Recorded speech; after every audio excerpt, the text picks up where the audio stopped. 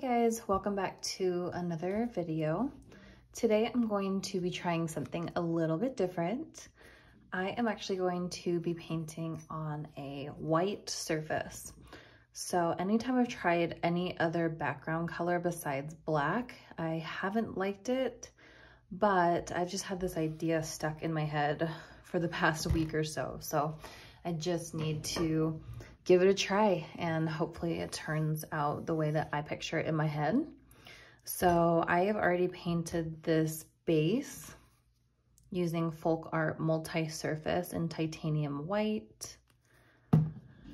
This is a 6-inch rock that I got from the Rock Shop Co. on Etsy, which I will link in the description below.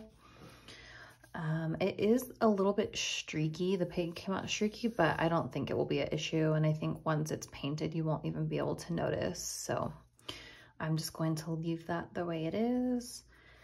And I've already mixed my paint. I'm going to be doing all gold. And actually, I think I'm just going to be doing one shade of gold, which is this one here.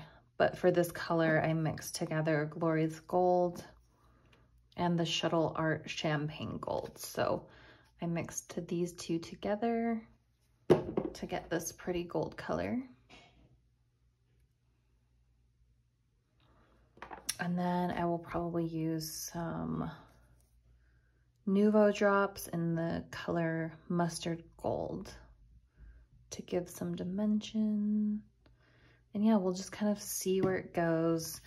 I am not going to be using guide marks today, so I'm just going to freehand, and I will be using my tools from Happy Dotting Company that has the millimeter size on here. So I will be showing you the millimeter sizes as well as these nail stylus tools.